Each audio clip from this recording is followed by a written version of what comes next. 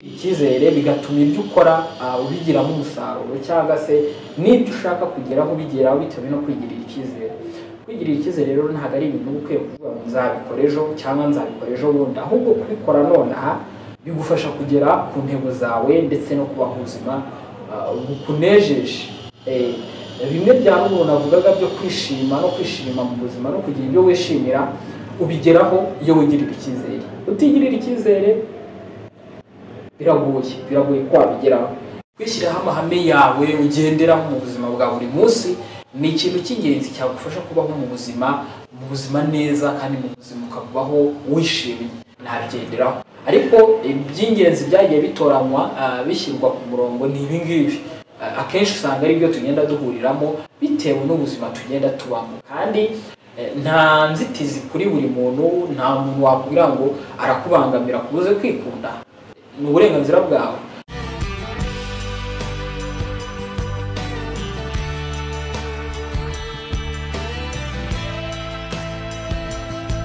Hi Rwanda, nyemera nongere gusuhuze wowe udahwema gukurikira M250 TV.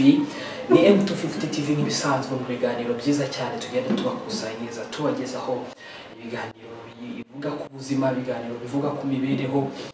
Twizera cyane ko mukomeje kujya mugenda muryoherwa, ari nako mugenda mudufasha gusangiza abandi kugira ngo mugende bigera kuri bose. Turagarutse rero mu kiganiro cyacu Philosophy of Life. Philosophy of Life ni ikiganiro kigaruka umunsi ku wundi, aho tugenda turebera hamwe inama zigiye zitandukanye z'ubuzima, inama zidufasha, inama zifasha buri muntu wese kumenya uburyo aca mu buzima, nubwo utazigenderaho ijana ku ijana, ariko byibuza kumenya akamaro ka buri kimwe bigenda bigufasha nawe kwishyiriraho uburyo bwawe wabigenderamo ubundi ubuzima bukakuryohera.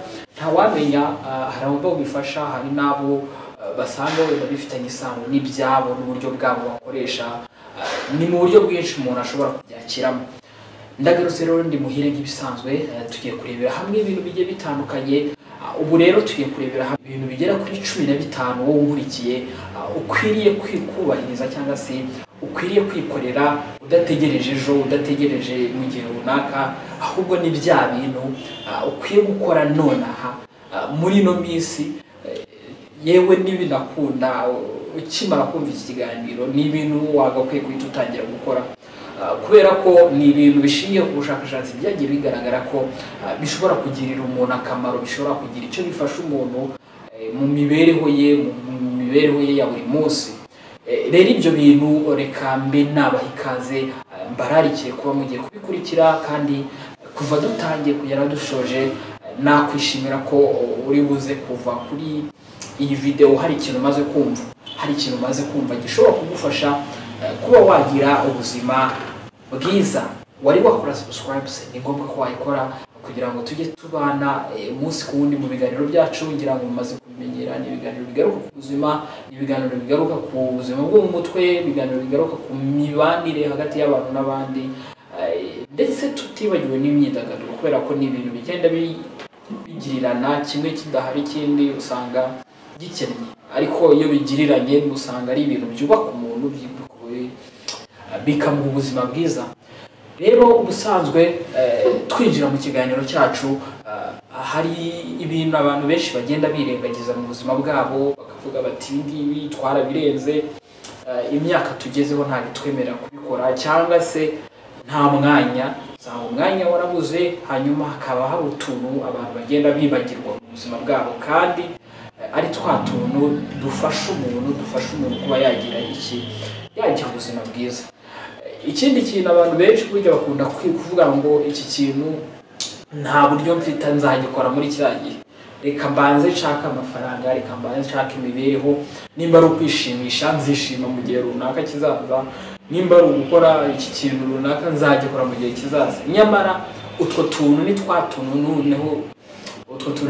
tuntu ndakwiye gutegereza uvuge ngo nzabikora mu gihe kizaza, ahubwo ari bya bintu ukwiye kuba wakora nonaha, kubera ko ntawamenya ushobora gusanga ejo atarahawe.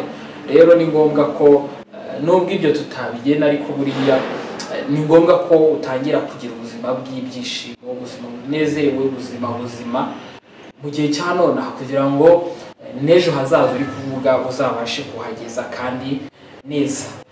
Rero ushaka impinduka nziza, ushaka kugira aho ugera, ushaka nimba uri we none hari uwo ushaka kuba we, iyo ushaka ko impinduka zigenda neza nuko ikintu utekereje gukora biba byiza kugitangira none. Ni amagambo yagiye akoreshwa n'abahanga bagiye batandukanye. Burya nubwo wavuga uti iki kintu uzagikora mu myaka runaka iri imbere, ariko iyo bishoboka kuba wagitangira, cyane twa tuntu duto twita, ntabwo wavuga ngo uzitaho ngo uzakora siporo mu gihe runaka kizaza. Ni ibintu bidasaba ibintu byinshi ushobora gutangira nonaha kandi bikaba byakugirira akamaro. Rero ni muri urwo rwego burya niba ushaka impinduka ni byiza ko ibyo bintu ugenda ubitangira kimwe ku kindi, cyangwa se ukanabitangira icyarimwe mu gihe cya nonaha. Inama ya mbere igaragara muri ibi bintu ngiye kubagezaho, ikintu cya mbere ukwiye kudategereza kuzagikora igihe kizaza, ahubwo ukwiye kugikora nonaha, ni ukwishyiriraho amahame. Kwishyiriraho amahame yawe ugenderaho mu buzima bwa buri munsi ni ikintu cy'ingenzi cyagufasha kubaho mu buzima neza, kandi mu buzima ukabaho wishimye. Rero mu mahame ushobora kwishyiriraho amahame mu mibanire yawe n'abandi, ushobora kwishyiriraho amahame mu rukundo, ushobora kwishyiriraho amahame yawe mu buzima ubayemo, yewe ukishyiraho amahame mu buryo ukoresha amafaranga mu bijyanye n'ubukungu. Hari abantu bavuga bati ngewe nzajya mbaho gutya na gutya bitewe n'uwo ndiwe, bitewe n'ibyo nshaka kugeraho. Ayo mahame rero niyo agenda akugarura. Iyo ugiye gutandukira ihame ryawe wishyiriyeho, ugira umutima ukugarura akakubwira ati ibi bintu ntabwo ari byo wiyemeje. Nimba ari mu mibanire yawe n'abandi ukabona uri gutandukira se uri kwikunda, nyamara wavuze ko uzajya ubana n'abandi, aho ngaho bigenda bikugarura. Nimba ari mu rukundo ukavuga ati ngewe uzajya nkunda gutya, ntabwo nzabitandukira. Icyo ni ihame wiyishyiriyeho, kandi iyo warishyizeho uravuga uti iri ngiri nzarikurikiza. Iyo ugiye kuryica rero urigarura. Ushaka kwishyiraho amahame mu bijyanye no kubaho neza, uvuga uti nzajya niyitaho muri ubu buryo. Ushaka kwishyiraho amahame mu mibereho yawe ya buri munsi, nzajya nijya gutya, nzajya mbaho gutya, nzajya nsabana gutya. Ibyo ni ibintu bigiye bifite akamaro, udakwiye kuvuga uti nzabikora mu gihe kizaza, ahubwo ni ibintu ukwiye gukora nonaha kugira ngo ubuzima bwawe burusheho kugenda neza. Ikindi kintu cya kabiri cy'ingenzi cyane ni ukugira indangagaciro. Ubundi tuyobowe n'indangagaciro.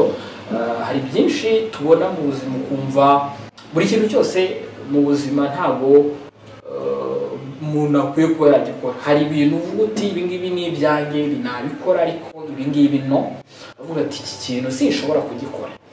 Ni nabyo bifitanye isano n'amahame yo mu idini akubwira ati ibi ngibi urabyemera ariko ibi ntubyemerewe.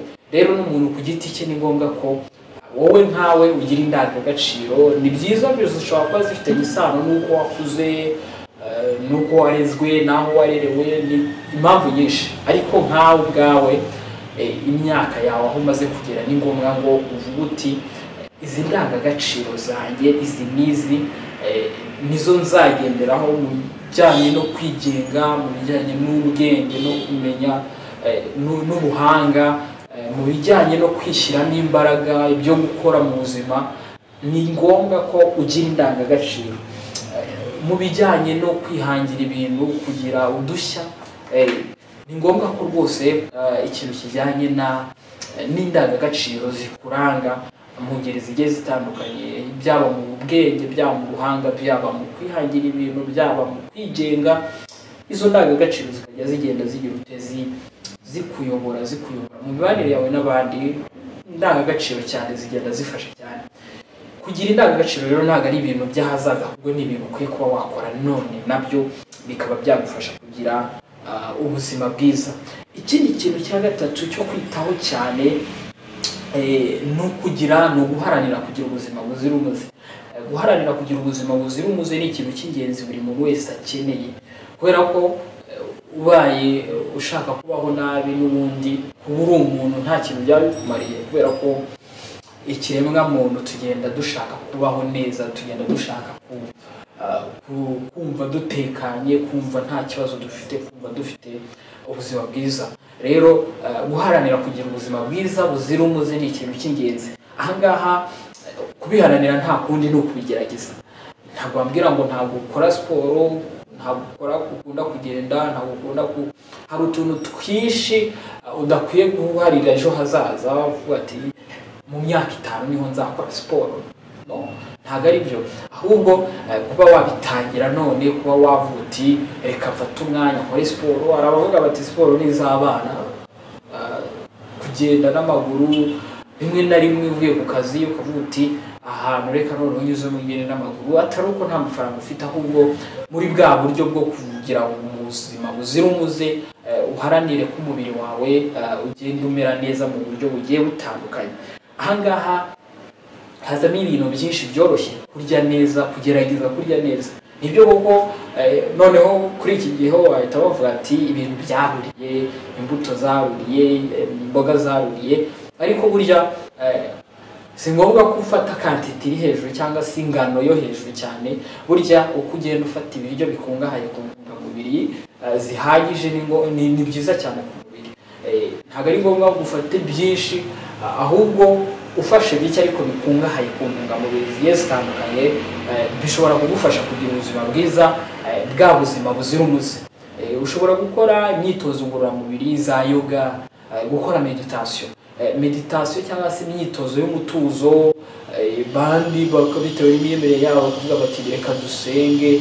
Ni byiza utuntu tugenda dufasha umubiri ndetse n'imitekerereze yawe n'imvamutima zawe na conscience yawe, cyangwa se cya kintu cy'ubumuntu kikurimo uri kugikuza, uri kugitoza ibintu by'ingenzi cyane. Rero gukora utu tuntu nabyo ntabwo ari ibintu ukwiye kuba wavuga uti nzabikora mu gihe kizaza, ahubwo kubigerageza none ni ikintu cy'ingenzi, kubera ko hari akamaro kenshi ka siporo, hari akamaro kenshi ka meditation. Nk'ubu bushakashatsi bugaragaza ko uko umuntu agenda akora imyitozo y'umutuzo, yitekerezaho cyane, bitari ku bibazo ahubwo ku byo wishimira mu buzima, ku byo wumva wagezeho, witekerezaho, ukiba umutuzo muri wowe, byagaragaye ko byongera ikintu cya creativity cyangwa se ubushobozi bwo kwihangira ibintu bishya, bwo gutekereza kure. Rero urumva ko meditation ni ingenzi. Ntabwo wavuga ngo rero nzabikora mu myaka 5 hari ibyo nagezeho cyangwa iki. Ni ibintu bitagoye, ushobora kwicara hariya rwose mu nzu iwawe hanze ukavuga uti reka nitekerezeho, niho umwanya w'umutuzo. Ni ikintu cy'ingenzi rero cyane. Hanyuma ikintu cya kane udakwiye gushyira ejo hazaza cyangwa se mu minsi runaka izaza, ahubwo ukwiye gukora nonaha no kugerageza kuvangavanga imirimo yawe, ni yaba akazi ko mu rugo cyangwa se akazi gasanzwe ukora kajyanye n'umwuga wawe, ndetse ukabivanga na twa tuntu twa buri munsi twawe, guhura n'abantu, kuganira n'inshuti, gusoma ibitabo, gusabana n'abandi. Ibyo ngibyo iyo ugenda ubivangavanga n'akazi kawe ni byiza cyane. Ntabwo ari bya bindi ngo ngiye kubanza nshaka amafaranga nzaganira n'abantu iyo, cyangwa ngiye kubanza nshaka amafaranga nimara kuyabona nibwo nzajya mfata umwanya nsome. Icyiza uko byagiye bigaragara mu bushakashatsi ni uko kuvangavanga utwo tuntu duto ugenda n'ubundi ukenera, ni byiza kubivanga n'akazi kawe, kakandi kakugaburira, kakandi kakubeshejeho, kubera ko bikurinda kurambirwa. Nk'uko twagiye tubibona mu biganiro byatambutse, ikiganiro kijyanye n'ibyo wakora kugira ngo nturambirwe. Rero iyo ugiye gufata twa tuntu, kuganira n'inshuti, gutembera n'inshuti, ufite umukunzi mugatembera, gusoma ibitabo, kujya kwinezeza, gukora utuntu two kuruhuka, utwo twose ni byiza kutangira kubivanga n'akazi kawe kugira ngo ka kazi kawe kagende neza, nturambirwe, kandi nanone ugumye ugakore ndetse n'ibyo bintu ugira ute ugenda ubikora umunsi ku wundi. Hanyuma ikintu cya gatanu burya udakwiye gushyira ejo hazaza, ahubwo ukwiye gukora nonaha, ni ukumvira umutimanama wawe. Ushobora kubivuga uvuga ati nta muntu utayoborwa n'umutimanama we, ahubwo hari igihe uba ufite kuba wakumvira umutimanama wawe, ariko ukagira ibindi bintu ku ruhande uha umwanya cyane kuruta uko waha ibyo wowe ushaka. Ugasanga ikigare ku ruhande, inshuti zawe zirakubwiye ngo kora iki, nyamara wowe atari cyo wagakoze. Ugasanga cya kinini nakubwiye cyo kwishyiraho amahame. Iyo nta mahame wishyiriyeho, amahame y'abandi niyo akuyobora aho kugira ngo uyoborwe n'amahame yawe. Ibyo byose rero nubwo ushobora no kugendera ku mahame y'abandi, ari kugenda ubihuza n'ibyawe ku giti cyawe. Ni byiza rero ko mbere yuko wumvira iby'abandi, ni ngombwa ngo wumvire umutimanama wawe. Ese wowe urashaka iki? Urashaka kugera ku ki? Ibyo ushaka kugeraho urashaka kubigeraho mu buhe buryo? Ibyo byose ni ibintu uba ukwiye gukora mu gihe cya nonaha. Apana kuvuga ngo nzabikora nabonye amafaranga, nzabikora nageze kuri iki, nzabikora ndaha. Ni ibintu by'ingenzi uba ukeneye bya nonaha. Ikindi kintu cya gatandatu cy'ingenzi cyane, ikintu cya gatandatu no kwigendera igihe cyo kwishima no kwishimisha. Igihe cyo kwishima no kwishimisha ni igihe cy'ingenzi. Ushobora kuvuga ngo nta muntu ubigena, ariko buriya kwishima kwawe, kwishimisha kwawe ni wowe ubigiramo uruhare. Nta muntu uzagutiza kwishima, nta muntu uzagutiza ibyishimo, ahubwo wowe ubwawe ni wowe uzabyishakamo. Bivuze iki rero? Gukora icyo ari cyo cyose cyatuma wishima, intambwe ya mbere kirajya guhura na kiriya tumaze kuvuga cyo kumvira amarangamutima yawe. Niwumvira ko amarangamutima yawe ukwiye kujya hariyo ukishimisha, uzabikora kubera ko wumvira amarangamutima yawe. Bivuze rero ngo kwishima no kwishimisha ni ibintu udakwiye kuvuga ngo nzabikora nabonye amafaranga. No, ushobora kuvuga uti utworoheje mbasha kugeraho nitwo turi bumfashe kwishima. Ushobora kwishimira ibyo wagezeho, ushobora kwishimira kuriho, ushobora no kwishimira ko ubayeho mu buzima bwawe butari ubupapirano cyangwa se butari ubuzima bw'ubuhimbano. Burya iyo ubayeho mu buryo bwawe, byaba mu buryo bworoheje ariko bukunyuze, nta kintu gishimisha nk'icyo. Ni iby'ingenzi rero ko ufata igihe cyo kwishimisha no kwishima mu buzima. Ntubishyire mu gihe kizaza, kubera ko ejo ntabwo hazi. Nubwo wabishyira mu gihe kizaza, ariko ibyo ukoze nonaha nibyo bizatuma ibyo uri guteganya mu gihe kizaza ubigeraho. Hanyuma rero ikintu cya munani cy'ingenzi cyane ni ukwigirira icyizere. Kwigirira icyizere nta muntu uzakikugirira, nta wundi muntu uzakugirira icyizere. N'ubundi nabyo ni ibintu ukwiye kwikorera, ndetse nta n'ubwo ukwiye kuvuga ngo ibi bintu nzabikora mu myaka 5 iri imbere nibwo nzigirira icyizere. Ubwiye imyaka ya mbere yaho rero ubayeho mu buzima butari ubwa nyabwo. Kubaho mu buzima bwa nyabwo nuko wigirira icyizere, bigatuma ibyo ukora ubigiramo umusaruro, cyangwa se n'ibyo ushaka kugeraho ubigeraho bitewe no kwigirira icyizere. Kwigirira icyizere rero ntabwo ari ibintu ukwiye kuvuga ngo nzabikora ejo cyangwa nzabikora ejo bundi, ahubwo kubikora nonaha bigufasha kugera ku ntego zawe ndetse no kubaho ubuzima bukunejeje. Bimwe bya ruguru navugaga byo kwishima no kwishima mu buzima no kugira ibyo wishimira, ubigeraho iyo wigirira icyizere. Utigirira icyizere biragoye ko wabigeraho. Ikintu cya 9 tugiye kugarukaho ni uko utita ku mihangayiko yawe ndetse no kwitekerezaho cyane. Ibi bintu ushobora kuvuga ngo naho nabicikira kuko ninjye biba biriho, ibyo bibazo ninjye biba biriho, iyo mihangayiko ninjye biriho. Kubitekerezaho si ikibazo, ariko kubitindaho nicyo kibazo. Kubera ko ushobora kubitekerezaho mu buryo bwo kubishakira ibisubizo, ariko iyo bitinzeho ukumva ko ntacyo wakora, ntacyo warenzaho, ni hahandi nyine uzatangira kumva wacitse intege, utangire wumve ntacyo ushoboye, utangire wicire urubanza, utangire wumve ko uri umunyantege nkeya. Iyo rero ufite ikintu cyo kuticira urubanza bijyana na bimwe twavuze cyo kwishyiraho amahame, ubundi ibi bintu tugera tugarukaho ni ibintu bigenda bigirana. Iyo ufite amahame yo kuvuga ngo mu gihe ngeze mu kibazo nzajya nkirwanamo gutya, nzajya ngera aha nitabaza inshuti, nzajya ngera aha nshaka ubufasha runaka, ayo mahame niyo agenda ayobora ubuzima bwawe. Rero mu byakurinda kwitekerezaho cyane no kwihangayikira cyane no kwita cyane ku mihangayiko yawe, aho kugira ngo urebe ibyagenze neza cyane kuruta ibindi. Ibi byose twagiye tugarukaho bigenda bituma iki kintu kibasha. Kwirinda guhangayika cyane ni ibintu wowe ubwawe ushobora kwiyemera ukavuga uti nibyo kuko mfite ibibazo mu buzima biba bihari pe. Igisobanuro cy'ubuzima ni uko ni uruhurirane rw'ibibazo n'ibisubizo. Muri urwo ruhare rw'ibibazo n'ibisubizo harimo uburyo bwo kugenda ugera kuri ibyo bisubizo. Ntabwo ari ibintu biri hamwe. Ibibazo n'ibisubizo biri ahantu hatandukanye. bivuze rero ngo inzira zo kugana ku bisubizo uvuye ku bibazo byo mu buzima n'ubundi ni wowe ugomba kugira ubushake bwo kwishaka.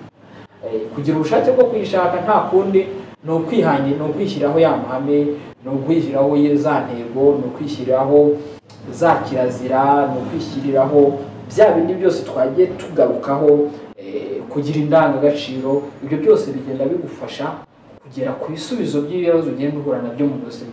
Rero ni ngombwa ko ikintu kijyanye no kuneshwa n'imihangayiko ndetse no kwitekerezaho cyane ngo ni uko turi mu bibazo, nibyo koko ushobora kubikora ariko uri kugana ku gisubizo. Ntutinde mu bibazo, ntutinde mu kwitekerezaho, ukahaca ureba uko bimeze ugera ku gisubizo. Icyo nicyo kintu cy'ingenzi udakwiye rero gukora mu gihe kizaza, ahubwo ukwiye gutangira none. Ikindi kintu cya 10 cy'ingenzi cyane hano batubwira cyo gukora, ukwiye gukora none aha, ntugishyire mu gihe kizaza, ni ukubahiriza imihango imwe n'imwe bitewe n'imyemerere yawe. Burya ubuzima tugiye turimo dufite inshingano zigiye zitandukanye, tugiye turimo tuba ahantu hatandukanye, tubana n'abantu batandukanye. Uburyo rero ibintu byubakitse ni ngombwa kubyubahiriza kugira ngo bikurinde amakimbirane yo mu mutima ndetse n'ibyo bintu. Bivuze ngo burya akantu kajyanye no kubahiriza imihango yaho uri cyangwa y'imyemerere yawe byagaragaye ko ari ibintu udakwiye gushyira mu nzagi, ahubwo ukwiye gutangira none kugira ngo bibashe kugufasha kubaho ubuzima bwiza. Nimba ari imyemerere runaka y'idini warayemeye wigenderamo, ni ngombwa gufata icyemezo uvuga uti ndi hano cyangwa se ndaha. Hanyuma ni ngombwa kubyubahiriza mu rwego rwo kwirinda amakimbirane yo mu mutima, yuko ku ruhande rumwe ntabwo unyuzwe nabyo, ku rundi ruhande urumva nabwo ushaka kubijyamo.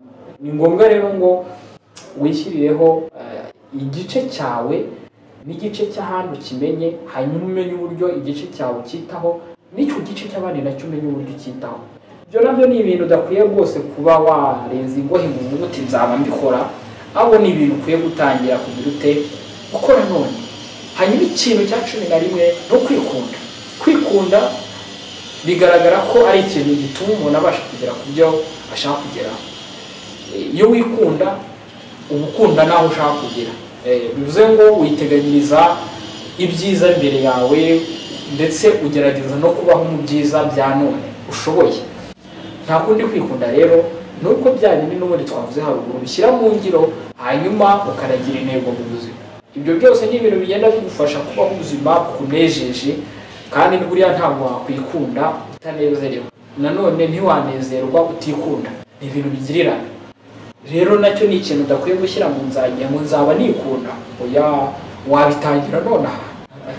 Ni ngombwa ngo ubitangire none aha kugira ngo ubashe kubaho mu buzima bukubereye bwiza bukunejeje. Ikintu cya 12 cy'ingenzi ni ugushyira imbaraga mu guhangana n'ibyahise hawe. Ikintu gikomeye cyane cyo gukora ni ukuvuga ngo mu buzima duca muri byinshi, ibyiza n'ibibi. Ahahise hawe uhibuka, nanjye hanjye ndahibuka, naho undi nawe arahibuka.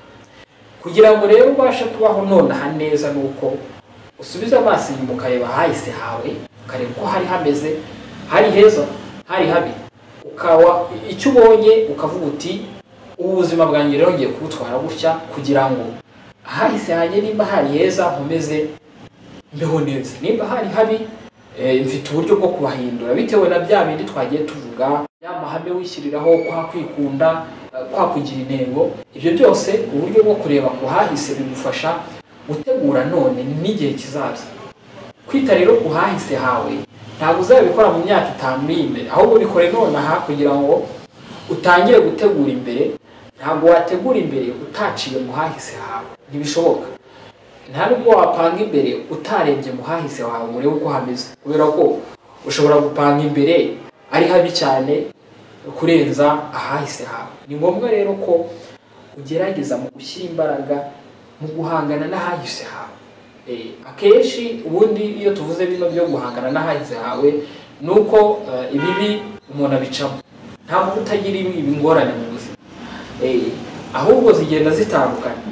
Rero kwita mu hahise hawe bigufasha guhangana n'ibyo bintu bibi uba waraciyemo kugira ngo urugendo rwawe urucemo neza kandi ibyo ukwiye kugeraho mu buzima bigereho kandi neza, hanyuma ukomeze kuryoherwa n'ubuzima, kubera ko niyo ntego n'ubundi y'ubuzima. Intego y'ubuzima, intego ituma dukora ibyo ari byo byose dukora no kugira ngo tubeho neza, tugire ubuzima bwiza. Ikintu cya 13 rero hano kigaragara dukwiye kuba twakora nonaha, tudakwiye gukora mu gihe kizaza, no kugira uruhare mu gukora buri kimwe cyose udategereje abandi. Iki kintu ntabwo ari ikintu ukwiye gukora mu gihe kizaza, ahubwo ukwiye kugitangira none. Ngo uvuge uti ni mfite gukora iki kintu, reka mbe ntegereje hari abantu bazakinkorera, hari abantu bazakimfasha. Oya, gitangire none. Gerageza uko ushoboye, ukishyiremo, ugishyiremo imbaraga zawe. Ibi ngibi bizagufasha ko uzatangira kubona ko nawe ubwawe ushoboye, uzatangira kubona ko nawe hari ibyo wageraho. Rero ntabwo ukwiye gutegereza abandi, ahubwo kuba watangira none ugashyira imbaraga muri ibyo bintu ushaka kugeraho, ni ikintu cy'ingenzi cyatuma ubaho ubuzima bwiza, cyagufasha kugera ku ntego zawe, cyagufasha kugera ku nzozi zawe.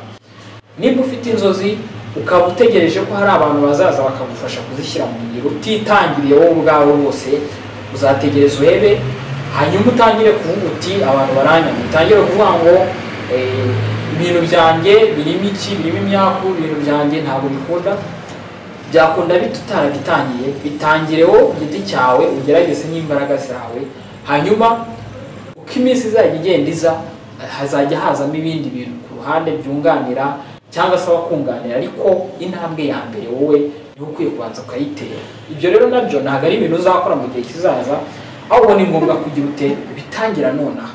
Hanyuma ikintu cya 14 ndabagezaho ibintu 15, ikintu kibanziriza cyane mukwiye gukora nonaha, udategereje ejo hazaza cyangwa se mu gihe kizaza mu nzagihe, ni ugufata isomo mu bikomeye tugenda duca. Abantu ntabwo bakunda kwiga ngo bigire ku byahise cyangwa se ku bibi bari gucamo. Buriya akandi kamaro ko guca mu bibi nuko bikwigisha, kugira ngo mu kindi gihe nubicamo uzamenye uburyo uhangana nabyo, cyangwa se nunaca mu bisa nkabyo uzamenye uburyo uhangana nabyo. Ni ngombwa rero ko kuba wagira icyo ukora, kuba watangira kugira amasomo ugenda uvana mu bintu bigoranye ugenda ucamo, ibintu bigoranye ducamo. Ni ngombwa ko isomo turikuramo none, ntituvuge ngo nzabikora mu gihe kizaza. N'ubundi ikintu iyo kikubayeho ari kibi, ni ngombwa ko kanya uhita wiga isomo, uhita ufatiraho isomo uti iki kintu nubwo kibaye ariko ntabwo kizasubira. Iyo wihaye iyo ntego ugenda urwana kugira ngo icyo kintu kigira ute, icyo kintu kitazongera gusubira, kikongera kukubabaza, kikongera kukugora. Hanyuma rero ikintu cya 15, ikintu cya 15 ni ikintu gikomeye, ikintu kijyana n'ubuzima turi kubamo bwa buri munsi, ubuzima bw'iterambere, ubuzima bugoranye, ubuzima bwo kuri murandasi. Isi yabaye ntoya, usigaye wicara aha ukagera muri Amerika utiriwe ugenda. Kubera iki? Iterambere riri kwiruka cyane. Ikintu rero cya 15 ari nacyo cyane nabateguriye muri 2015 dukwiye gukora none, tudakwiye gutegereza mu gihe runaka kizaza, no kugerageza kwiha umwanya wo kuruhuka, kugerageza kwiha umwanya w'ikiruhuko, kugerageza kwiha umwanya wo kugendera, kwihunzaho gatoya imbuga nkoranyambaga. Nibyo koko ubuzima bwinshi buri kugenda bukorerwa kuri murandasi, guhaha biri kugenda bikorerwa kuri murandasi, kuganira n'inshuti biri kugenda bikorerwa kuri murandasi, kwivuza biri kugenda bikorerwa kuri murandasi. Ariko ibi byuma nibyo biradufasha, ariko nanone ufata umwanya umubiri wawe ukaba uwushyize ku ruhande gatoya kure cyane y'ibyo byuma by'ikoranabuhanga, ukabanza ugafata umwanya wo kuruhuka, ugakora bya bindi twavuze haruguru, siporo, kwitekerezaho, ugafata umwanya ukaganira n'abandi, ugafata umwanya ugasabana n'abandi. Ni ikintu cy'ingenzi cyane cyagufasha kubaho ubuzima bwa nyabwo, ubuzima bushimishije, ubuzima butarimo guhangayika, ubuzima butarimo kumva ko ukiri hasi mu iterambere, ubuzima butarimo kumva ko wasigaye.